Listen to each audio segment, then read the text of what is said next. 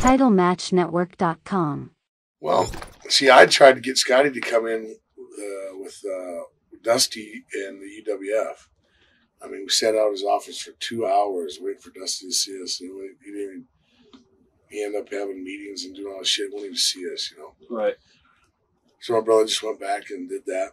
And then I brought it to him again in '89 after I split off with Rotunda and everything else.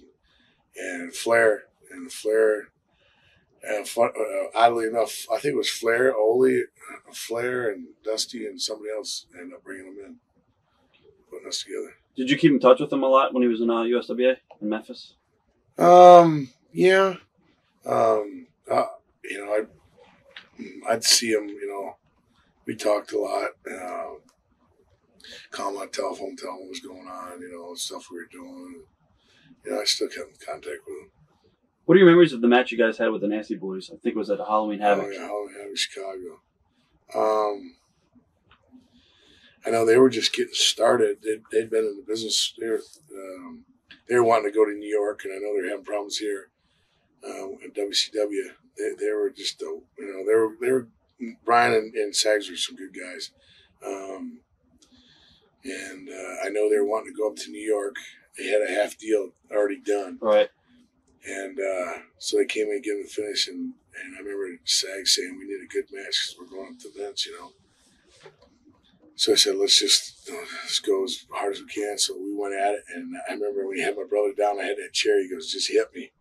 So I whacked the shit out of him. That's what everybody remembers, that chair shot and just all the crazy stuff, the wild stuff we did. Did any of the workers ever refuse or complain about you and Scott Style? Because I remember reading about it all the time. Yeah. Well, back when Turner first started it, we'd have these TV matches. So it was never, top guys against top guys. It was never middle guys against middle guys or anything. So every time with TV, you wrestled these guys that they bring in from Florida or wherever else, right? Hadn't been on TV or anything. And so when we got out there, hell, we were just getting started, getting over it. Hell, so we were overly aggressive, right? And we wouldn't really hurt the guys. I mean, hurt them where breaking bones or anything like that. But we were laying them in, stuff like that. And a lot of guys had a lot of problems with that. Anybody that you remember in particular? I remember, there's a few. I remember clothesline. I got a screw in my bicep here, and I remember when I started doing that clothesline, I'd throw it as hard as I could. I remember catching Gary here and busting his teeth going through his lip at center stage. I remember a guy messing up a couple moves with my brother. My brother just beat the living shit out of him for real.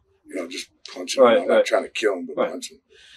And then I remember another time in Perry, Georgia, we wrestled a kid that was half blind, and I didn't know it. And he didn't know it at the time. And I can't remember what the guy's name is.